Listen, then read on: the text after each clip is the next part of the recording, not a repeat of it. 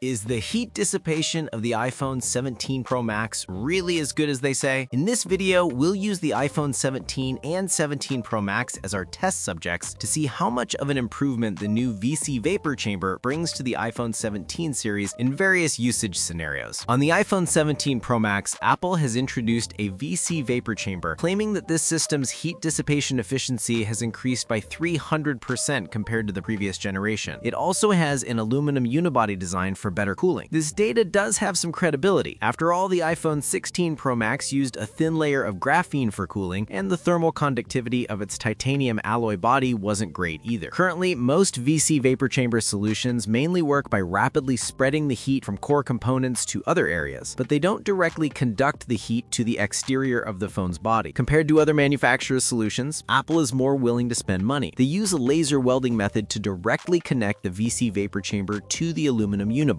Combined with the stronger thermal conductivity of aluminum itself, this allows heat from core areas like the chip to be quickly transferred to the outside of the body. Another point worth noting is that the power efficiency of this generation's Apple chip is truly impressive. To make our test more meaningful, we won't be testing games that generate a lot of heat from the chip, but rather other aspects. We got a Xiaomi 15 Ultra. The Xiaomi 15 Ultra features a dual-channel, custom-shaped loop heat pipe, which is a VC vapor chamber. However, its camera module and SoC have independent cooling. The raised 3D design and large dual wings provide a massive heat dissipation area. So we'll take this phone representing Android's VC cooling along with the iPhone 17 and 17 Pro Max for a 30-minute navigation session under the hot sun, followed by recording 4K video for a long time under the sun. Although this task also generates a lot of heat from the chip, it coordinates more core components, making it a relevant test. First, let's do outdoor navigation for half an hour. We'll set the brightness of all three phones to maximum and then start. Half an hour has passed, so let's check the temperature performance of the three phones after being exposed to the sun. We can see the iPhone 17's temperature is 43.4 degrees, the iPhone 17 Pro Max's maximum temperature is 43.1 degrees, and the Xiaomi 15 Ultra's temperature is 43.3 degrees. Under the scorching sun, the temperatures of the three phones didn't rise dramatically. We can also see that the heat on the 17 and 17 Pro Max is mainly concentrated on the right side of the body near the chip's location. Overall, the heat distribution is quite even. The screen brightness of the three phones didn't drop significantly, still maintaining a relatively high brightness level. When dragging the map, there was no noticeable lag on the phones, and turning was very responsive. It seems half an hour of outdoor navigation poses no challenge for these three phones. Next, we'll expose the three phones to the scorching sun and record 4K 60 FPS video for half an hour to see how they perform. Brightness is at maximum again. Let's start recording. Half an hour has now passed. Surprisingly, all three phones managed to record 4K video for half an hour without showing an overheating warning. Let's check the temperatures. The iPhone 17's maximum body temperature is 44.3 degrees, the iPhone 17 Pro Max's is 44.2 degrees, and the Xiaomi 15 Ultra's has reached 44.5 degrees. In addition, the iPhone's heat distribution is very even, whereas the Xiaomi clearly concentrates heat below and to the right of the battery and camera. Looking at the data, we can't tell if the Pro Series cooling upgrade that Apple mentioned has truly improved heat dissipation. Although the iPhone 17 Pro Max has a lower overall temperature, this could be due to the excellent power efficiency of the A19 chip or because of its larger body. Of course, we can't rule out the combined improvement from the aluminum alloy body and the VC vapor chamber working together. Analyzing the cooling materials, the VC vapor chamber on the iPhone 17 Pro Max is the same as those in the Android camp. It transfers heat through the evaporation and condensation cycle of deionized water inside a sealed chamber. Additionally, Apple uses an aluminum alloy midframe with thermal conductivity 20 times higher than titanium alloy, creating an efficient heat conduction path within the body through an integrated process. In other words, unlike the Android camp, which improves cooling by packing in more materials, Apple uses a combined approach of integrated heat dissipation, structural thermal conduction, and chip optimization. This philosophy of using system optimization instead of simply stacking specs is the core embodiment of what Tim Cook calls Apple's unique capability. Most importantly, the iPhone's temperature has indeed come down, and there's no doubt about that. You should know that when recording 4K video outdoors under the sun for an extended period, previous iPhone models would give you an overheating warning in less than 10 minutes. But these two, the iPhone 17 and Pro Max, don't have this problem. In conclusion, you really don't need to worry too much about the cooling of this generation's iPhone 17 series, and you definitely don't need to worry about seeing an overheating protection warning. All right, that's all for this video. Thanks for watching patiently. See you next time. Bye-bye.